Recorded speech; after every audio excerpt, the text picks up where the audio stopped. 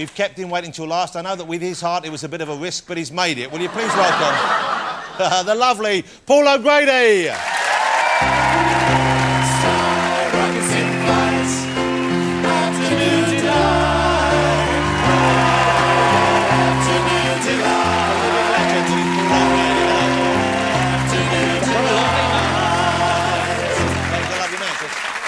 he a lovely fella?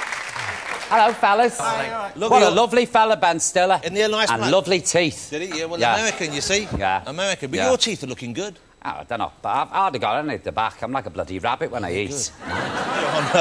Why'd you stick me in a room for 2 hours with cider and a gang of nice-looking young men with no socks on? Was there sparks were flying? It's flying. Fucking, I've been on the back 5 times with them. Well, I like to hear you still got it in you. Oh, I have. And apparently they've had it... Hey, what the... That will do, Jonathan Ross. No, will that do? I'm sorry. I'm sorry. Now, listen, doesn't Paul O'Grady look about as healthy as a man in his mid-60s can look, ladies and gentlemen? And yet... No, you look great. You look so healthy and well. I know you've had 2 scares, haven't you, over I've had 2 heart attacks, yeah. That's quite something. It is. I have them like colds, Jonathan. No, really. Like a dose of the flu? Yeah, yeah. I'm in on the Friday and out on the Monday. But you work flat out. I mean, you work hard. I know you have part of the year off, but you do 5 shows a week. Yeah. Is that OK? I mean, is that... You OK with that? Yeah, I mean, yeah, it doesn't bother me. I mean, they've slowed down with me now, you know, there's no more doing all the stunt stuff where I got chucked over desks or... Yeah, so you might as well be out. You'd only be at home doing the same kind of thing anyway. Yeah, this is it. You know, I might as well be in the pub. Just sitting home complaining about things. Moaning. You do like a moan, though, don't you? Oh, I love a good moan. Not many. I lie in bed of a morning moaning. Bastards. I think, whose life can I ruin? Where's the mobile? Do you keep in shape, though? Do you? I mean, presumably you're careful about what you eat. Do you go to the gym? Do you exercise? I hate the gym. I absolutely can't stand the gym. I've got some equipment at home that's covered in cobwebs. You don't never use it? And I tell you how long ago it was I was last on it. There's a can of cider on the bench, which was 3 years ago before I had the heart attack. So 3 years? But I swim every day. Well, that's great for you, swimming. It's a great exercise. And I can't be doing with all this bloody nonsense. No, that's not even an exercise, Paul, I'll be honest with you. Jonathan, that's the Queen waving, is what you're doing. I used to go, 1, 2, 3, 4, have a ciggy, can of cider. 1, 2, 3. No, it's not for me, the gym. Now, you have a healthy lifestyle, I thought, because you live most of the time, I know when you're filming, you're here in the town, but most of the time you live in the countryside, you have a farm. Yeah. Is it a proper farm? It's quite a big place? Yeah, yeah. You have livestock? How many animals? Got 2 pigs. I had 3 goats, 1 died, so I've got 2 goats now. Do you eat it when it dies? No. Oh, no.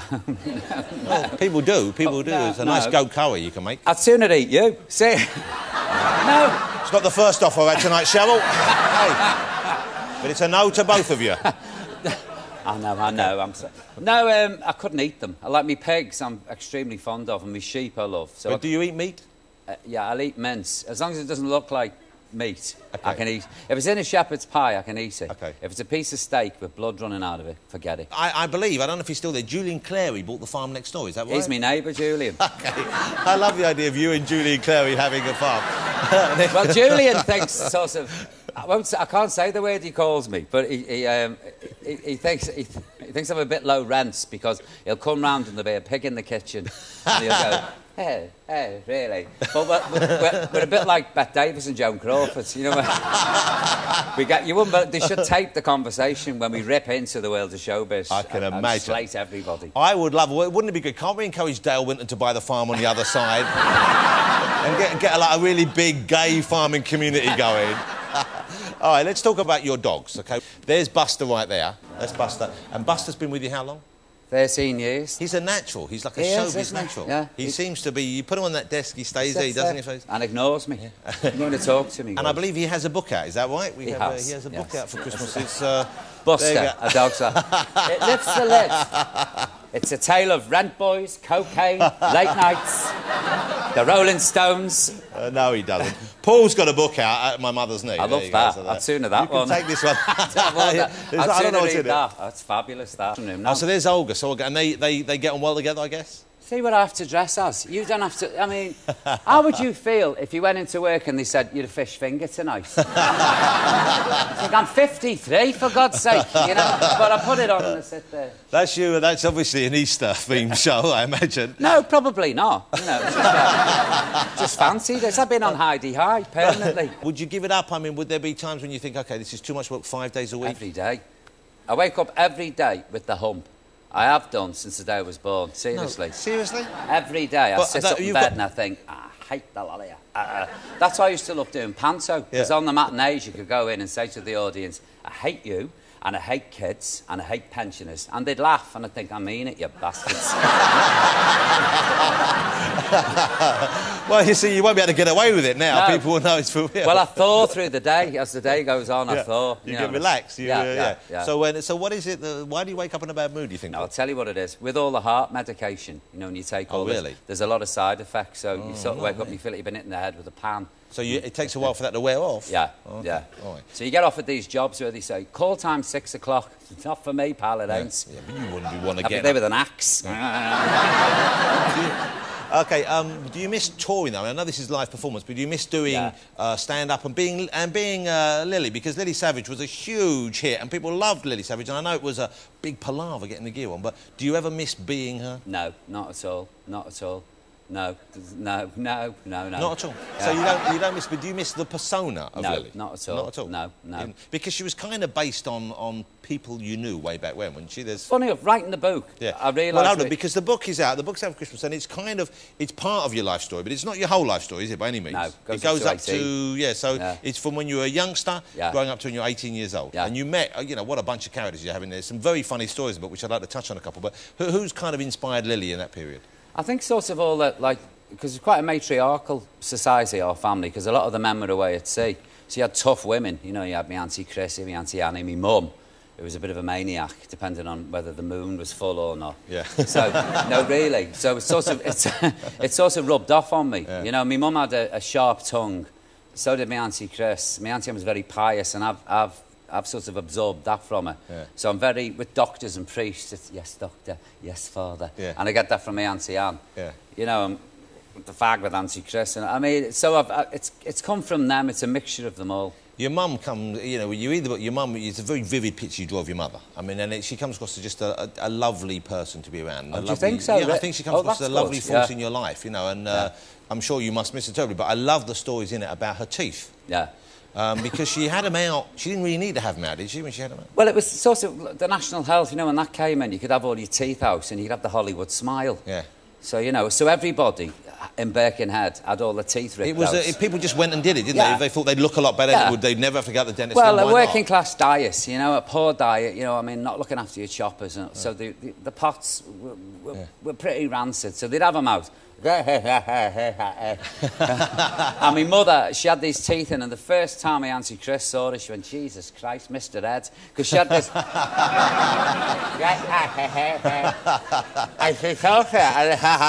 She'd do all this, but I realised it was an act after. She used to do it for me. Well, that's what's... Because you said, she said, I hate these, and she used to throw them around and... Chuck them across the floor. And you'd come back, if you got lucky one night, you'd come back and you'd have someone on the couch and you'd look up and there'd be the teeth grinning at you, and you couldn't...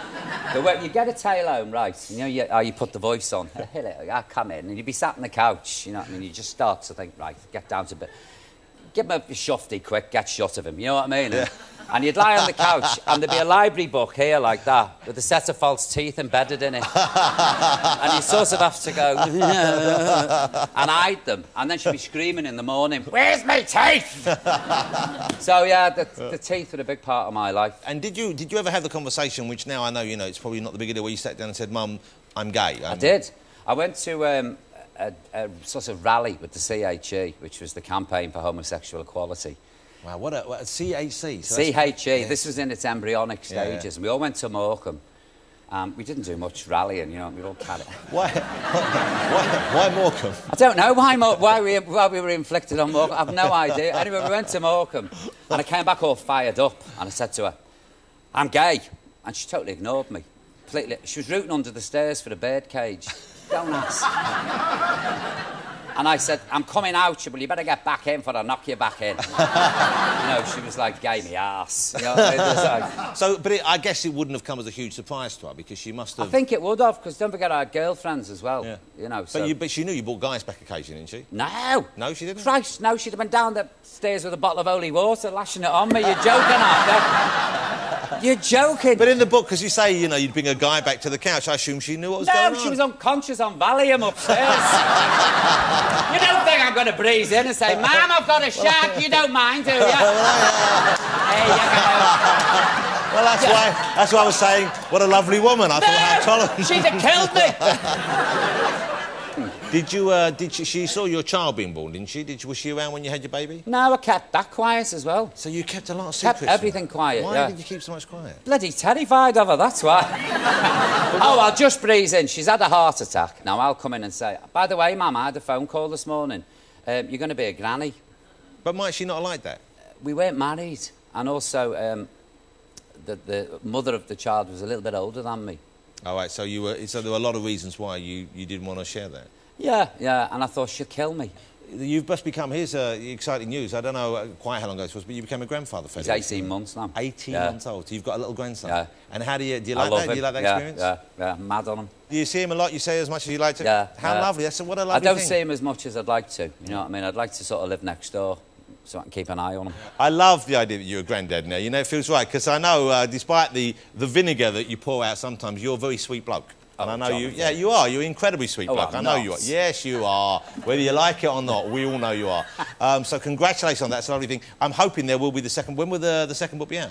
I don't know. I mean, sort of, as again, it might be out next week. The speed I'm at it, I'm like a maniac. Because this one took you longer to write than it should have, and this has been delayed, hasn't it? Yeah, because I had a year to write it, and all I did was talk about it. I'm writing the book. And did nothing. Yeah. And then I wrote it in 6 months. It's out September 24th, Paul O'Grady's book. It's a great read. Paul, continued success with the show. Cheers, Jonathan. OK, I love watching it. Are you going to come on it? I would love to come on. I've wanted to come on for a while. We'll dress you up as a fish finger. Oh, you know what? I'd probably quite enjoy that. You'd love it. OK. Ladies and gentlemen, I'm sure you'll agree, a very entertaining man to spend some time with, Mr. Paul O'Grady.